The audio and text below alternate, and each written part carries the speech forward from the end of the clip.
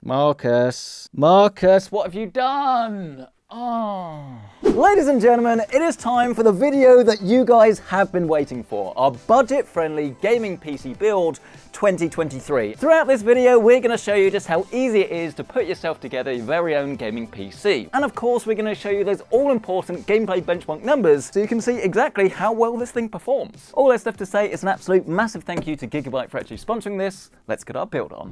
I'm going to keep this bit simple because I've done this take loads and loads of times now and it keeps getting too complicated. But the secret to a good budget-friendly gaming PC is to always prioritize the graphics card as much as possible. So the more you spend on this, as a general rule, the better your gameplay will be, the faster the frame rate, the more settings you can turn up, and the higher resolution you can run it at. The 7600 costs around about £250 to £280, depending on the version that you go for, and this does give you very good bang for the buck. But in order to stop this from being held back and what we call being bottlenecked, you will need a decent CPU, and by going for the AM5 platform from AMD and grabbing a Ryzen 7600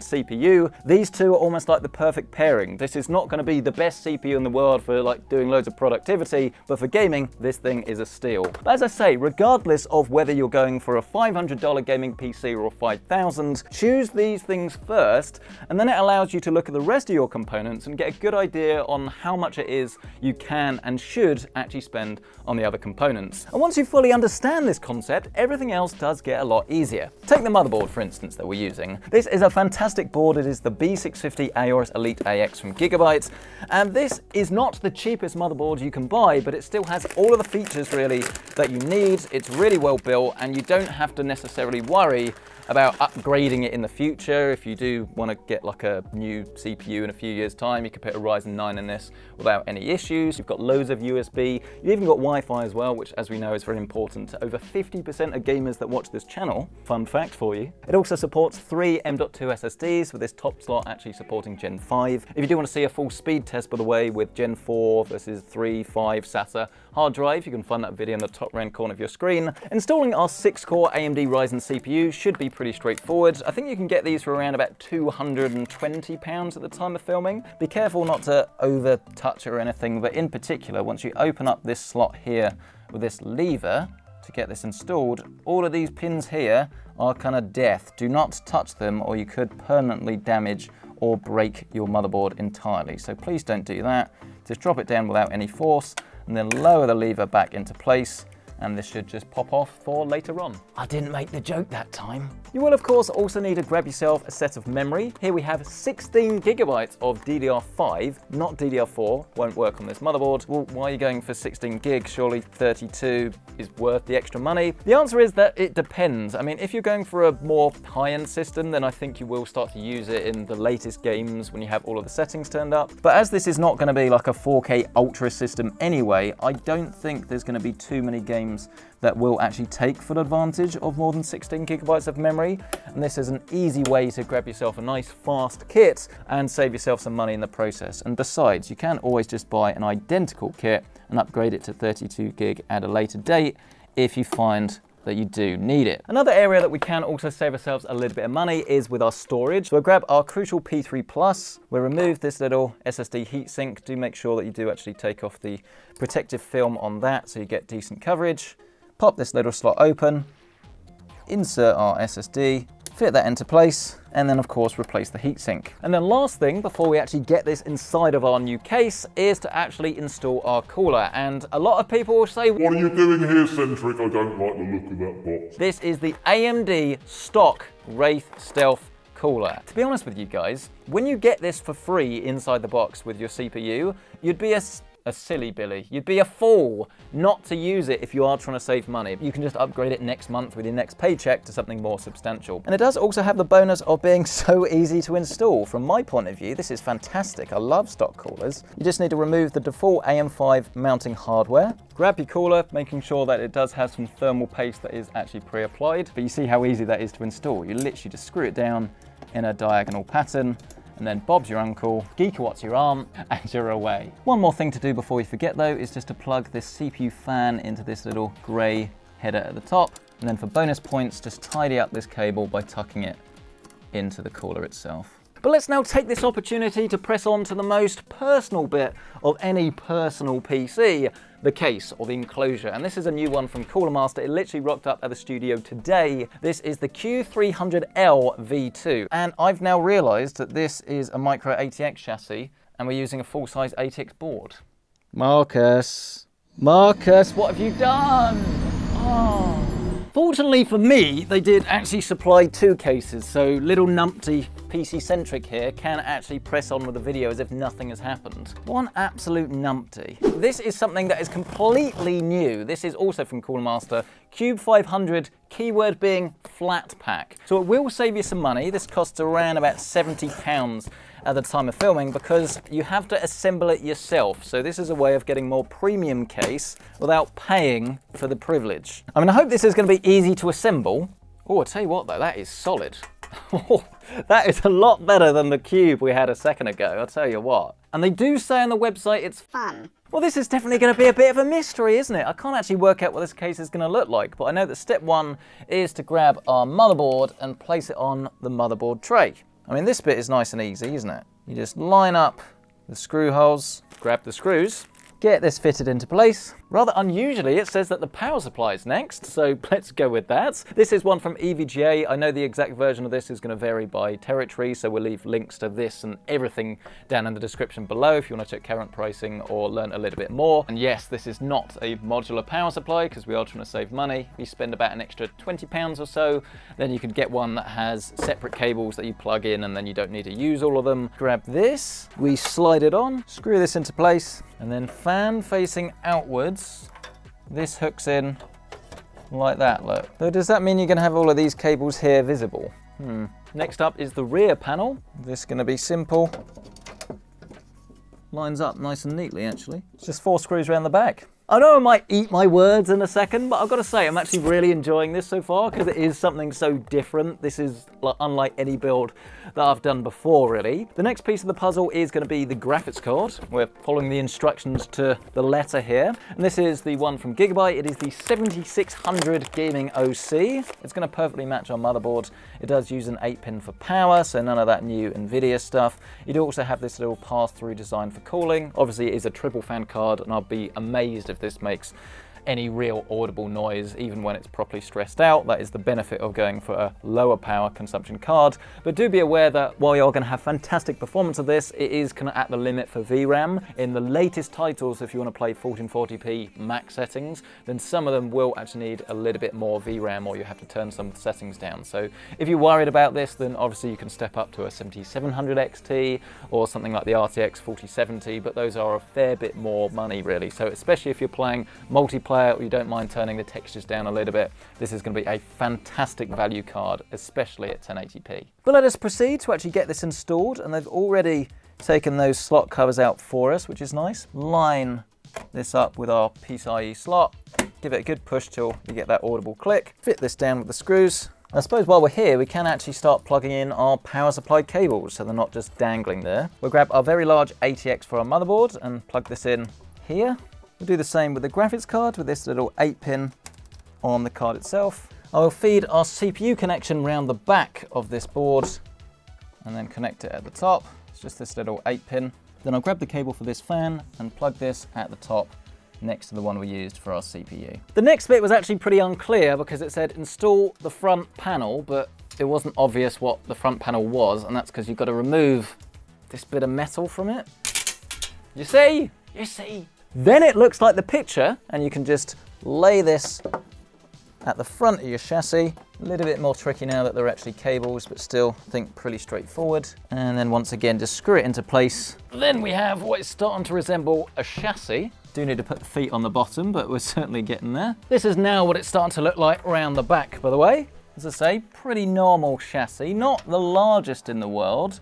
You could see why I suspected this might also be micro ATX, but no, if you do want a full-size rig that is smaller, then I can see the appeal here. Let's turn this back over though and plug in all of our front panel connections. So we have our USB 3 down here at the bottom. USB-C, look, is by the RAM.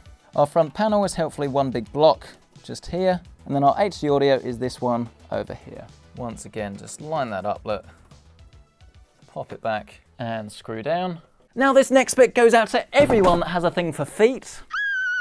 You see what I did there? They just clip in. Nice and easily. And then we have our kind of finished case, but not finished build, I guess. Do you see what I mean about how it is a very small chassis? Yeah, it can still take a lot of hardware. I'm liking this, and obviously there are so many different variations and things that you can do. If you want to have radiators and things, then I think you could lower this down, have them at the top, or you can have one on the side with a bracket. If you want to go for a vertical GPU mount, you can have this down here as well. I think we just need to stuff all of the cables around the back, and then let's see if there's somewhere that they can actually go. Not really, because usually you'd be able to put them in hard drive cages and things, but they're not actually here. You're going to have to tie these down yourself, or I guess just kind of clamp them in place with the side panel. Yeah, the cable management in this case is actually atrocious. Really love what you've done, Cooler Master, but with the next iteration or next case that you do go down the Flatpack route, and I'm a big fan of that, please make sure you have some, well, better cable management. Or at least some. The irony, of course, being if we'd gone for a modular power supply, we wouldn't really have this problem. Can we just hide it? Will that work?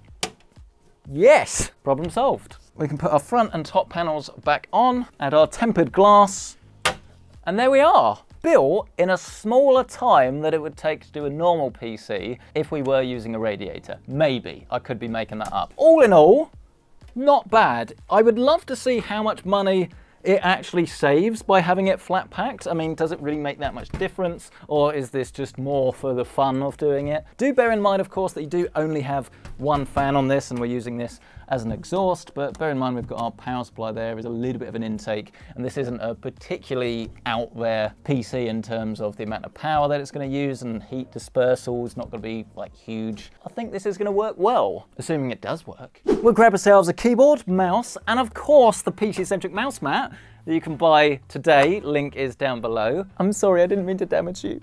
Moment of truth.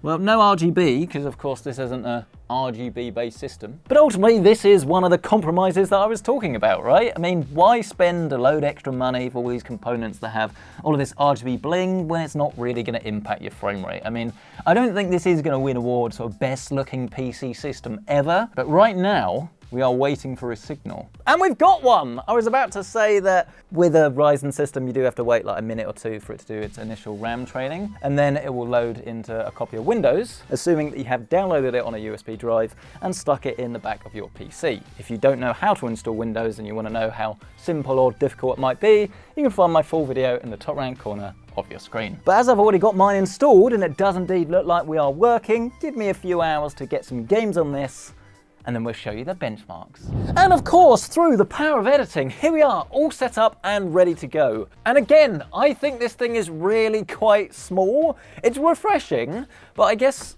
I don't know, it doesn't have that much presence on your desk, which some people will like, some people won't. But let's jump into the games. Let us begin by jumping out of our plane in some Apex Legends. This, of course, is the multiplayer title that I used to be addicted to, but I think I ran out of talent and haven't actually competitively played in a while, but still absolutely love it. And this is currently set to 1440p, and we're running this at high settings. And as you can see, our frame rate is pretty darn good. We're currently getting about 144 frames a second or so. Obviously, we are going to see a little bit of variance here, and you can turn some of the settings down if you do want to get a slightly higher frame rate, but bearing in mind most high-end gaming monitors are 1440p, maybe 165 Hz. This is still very much in that proper sweet spot. Oh, go on, go on, go on, go on, go on. Oh, what's happened there? What's happened there? 1440p is all well and good though, but most people are probably going to be playing at 1080p, and that is exactly where this system really does come into its own, as we're currently getting about 185 frames a second in Apex Legends at high settings. I mean, that is pretty darn cool, and even if you did want to play ultra competitively and you want to make sure that you've got like a no compromises system, well, this is still more than enough horsepower to actually get you by. The only thing that I will draw your attention to though is the fact that our CPU cooler, it's definitely not the best. I mean, this whole system is pretty quiet, but we're currently sitting at about 87 degrees on that CPU. So if you were to properly flex this and utilize all of its performance, then I think you are going to start to get into not necessarily thermal throttling, but definitely temperatures that are not the most comfortable. I mean, here's your noise test. So you see, noise-wise, very, very impressive, but for the sake of about 30, 40 pounds, you can get a much more attractive and much better performing CPU cooler. But let's head over to something a little bit more intense, shall we? With some Cyberpunk 2077.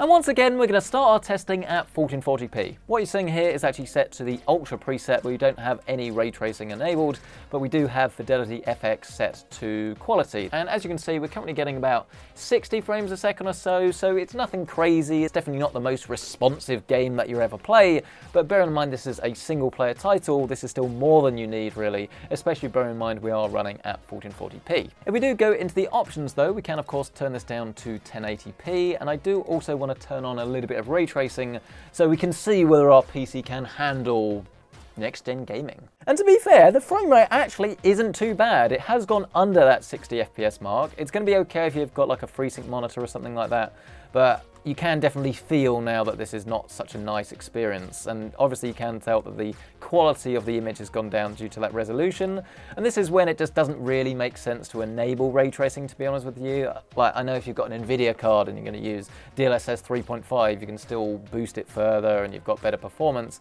but even then, I mean, it doesn't matter how good your PC looks. If you're getting latency figures like we have now, where it's around about 90 to 100 milliseconds of latency, it's just not worth it. So let's turn ray tracing off in its entirety now, and now we're currently getting about 82 frames a second or so around about 90 frames a second at 1080p. This isn't going to be the absolute best way you could play Cyberpunk. Obviously you're going to want an RTX 4090 for that, but actually just for playing the game, which is what most people want to do with the game, right? I think you're going to be very, very happy with the end result. Of course though, not everyone wants to play something that is so intense, something so first person, so what about a more traditional PC game like Diablo 4? And kicking off once again at 1440p, you can see that our frame rate is pretty wild actually. We're getting around about 130 frames a second or so. I mean, it is going to vary quite a lot depending on what's going on in the title. If you're just walking around a town rather than what we have here, then clearly you're going to get a higher frame rate. Of course though, if you are playing at 1080p, then you are going to get an even higher frame rate, with our current performance set to around about 200 frames a second. But of course, there is one game that you guys are always asking for more than anything else, some Call of Duty Warzone. So let's jump straight in and have a look what is on offer. Again, this is 1440p. This is set to the extreme preset. We'll be turning this down in a little bit. But as you can clearly see, there's not necessarily going to be that much reason to do that, because the frame rate we're currently getting is already pretty impressive, around about 100 to 120 FPS. Now, I will draw your attention to the fact that we are already slightly bottlenecked on that CPU. This is an incredibly CPU demanding game, and while our utilization is currently around about 100%, you can see it dips every now and then into the high 80s. So if you were going to step up to like a 7800 X3D, then you would get more performance, but to be honest, for one game to get an extra like 5-10 FPS more, I wouldn't really say that's necessarily worth it. Oh, I'm trying to do voiceover and you've got some camper there sitting in the hut waiting for me. Oh, blast, blast, blast. It's so friggin' annoying. Oh! He's done it! How has he done it? I thought it was game over. Oh, well, let's bring this story home and turn it down to 1080p like I was trying to do before I got shot. And indeed, turning it down to 1080p and spectating, because I may or may not have died when I hit the floor, you can see that our frame rate hasn't changed. And yeah, this is a result of that CPU. You could go for something more expensive, but honestly, just wait a year or two until there are new Ryzen AM5 CPUs that will have way more performance than the 7800 X3D anyway, and then that will be a more meaningful upgrade. But I'd say on the whole, this is a very balanced system. And while it's not necessarily my favorite case I've used, for the money, it's pretty premium, and if you like the look and you like the size, I think it will appeal. But I would love to hear your thoughts on this. What do you make of our budget gaming system? Have we got a lot right, or is it all wrong? Let us know down in the comment section below. If you have enjoyed this video, please smash that like button, it really helps out. And of course, get subscribed. And if you do want to check out current pricing on anything featured in this video, you can find it listed down below with our Amazon affiliate links. But thank you so much for watching this video. We'll catch you in the next one.